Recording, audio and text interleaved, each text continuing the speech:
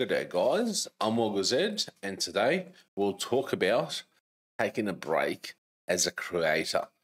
Full disclaimer, I got the idea for this topic from a video from a fellow creator, Mitch Worth. I will link his video down below so you can watch it after this one. What I want to do today is reply to the video, but also talk about content in general. I want to start by saying, hey Midge, I'm glad that you took some time off live streaming to focus on your family. I'm also glad that you came back for more content. You're talented and you have a lot to say. Keep up the good work. The video revolves around the fact that Midge, as Aussies like to abbreviate everything, I hope that's okay, has decided to take a break from live streaming, the reasons behind it, and the plan moving forward. This is one of the most underrated topics in the content creator space, but it's crucial. Remember, mates, real life and people around us always come first, no matter what. I want to also add that it's very important.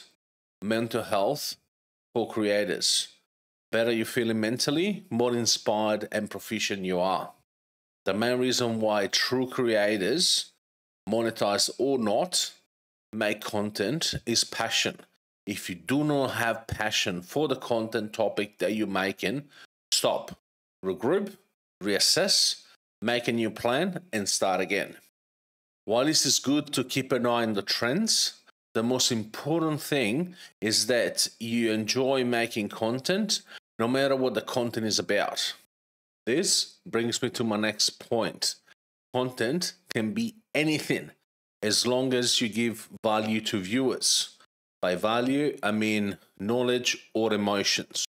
Knowledge is when you know something and you have the patience and the passion to teach certain topic, because you'll be surprised often what you're doing or what you're going through.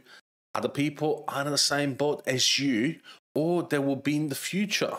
Emotions can be laughter, sadness, fear, and so on. I truly believe in this instance, Midge missed an opportunity.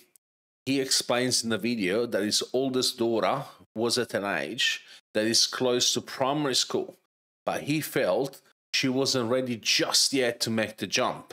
So, Midge took the time and helped her. We are now tapping in the topic of homeschooling, which is evergreen content. There are a lot of families in his position. Why not document the experience? This could help other families. Next topic. I want to talk about organization. This is important for everyone and in particular for parents. Midge in the video explains that he does 2 days of recording and 2 days of editing, releasing 2 videos a week. Good, we have a plan, but I think it can be improved. Let me ask you this. Do you think all professional creators record, edit, and release the video all in the same week? Before I answer this question, I want to point out that by professional creator, I don't only mean huge creators with a team of professionals behind them. I also mean one-man crew creators that gets 1,000 of views per video. The answer is no.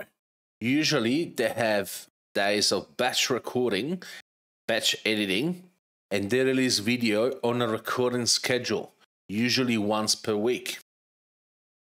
Hell, Mr. Beast in one of his videos said that his videos are made 6 or more months prior release.